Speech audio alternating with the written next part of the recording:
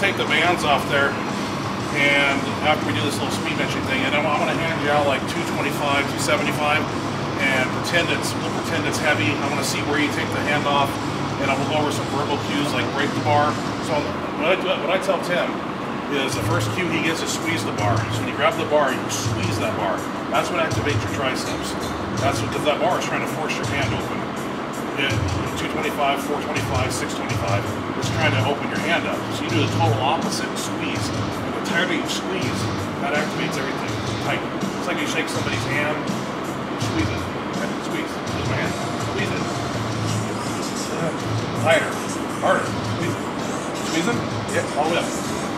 Everything's tight up all the way top. Squeeze that fucking bar tight. Okay. Yeah. Like, I mean, I'm not talking like, yeah, squeeze that bar. Right?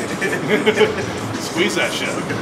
I get you. Yeah. So the first cue is squeeze the bar. Second cue, like, is if you did you watch his 600 bench video? Yeah. I was judging it, and the first thing I said to him as he took the hand off, I said, break it.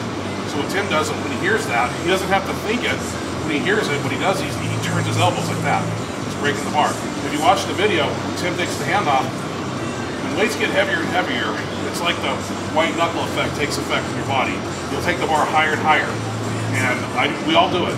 Like when you start getting up to 400 or 500, you're gonna get the hand off, you're gonna take it out in the old shit position. But if you listen to verbal cues, you got your shoulders pinched, and you take it out, squeeze the bar, and then break it. When you break the bar, your elbows turn and the bar will follow. So now you just lowered your line. Does that make sense? Break the bar. Break it. Yeah.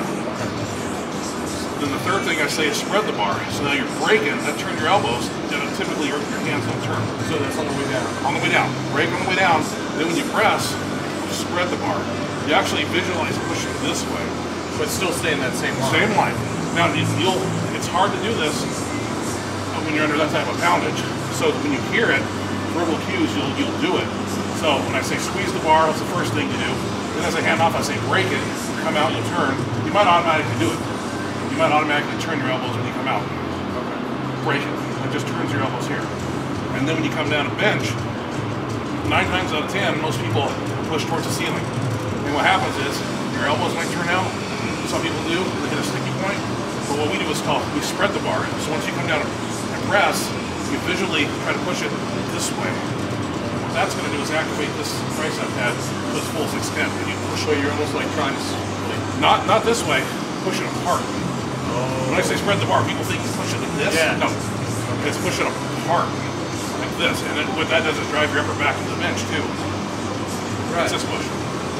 Spread the bar. No one's ever said it like that, where they push it this way. No, it's actually you're going to be pinky or a ring finger on the ring. So you're breaking the bar, you're coming down, and then when you push up, you try to stretch it this way. You try to push out. That's called. I call it spreading, or what's the term I use? Break the bar, spread the bar, stretch the bar, spread or stretch, whatever. That makes sense. Yeah. So it's a lot like the chest machines and stuff like that. Right. Right. Now, if you look at my 1075 bench press that I did, the YouTube video, I was fatigued. It was a 4th attempt over 1,000. And what happened was I came down with it, and when I pressed it, it stopped, and it wasn't moving because I was pressing up. And what happens is it comes, it stops, and then I go this way with it.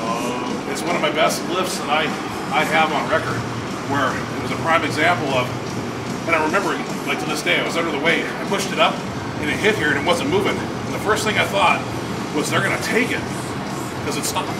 And right when I said they're going to take it, I just went like this, and it went. But these are verbal. When you're under 500 pounds, you're not going to be able to think all this stuff. So when you hear it, your brain will automatically do it. Just the verbal cues.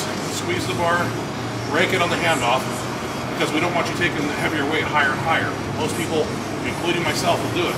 But when you hear those verbal cues, you have your shoulders pinched already, you take it out and you put a bend to it, it's going to turn your elbows in where they need to be. And by doing so, the bar will drop down where it needs to be.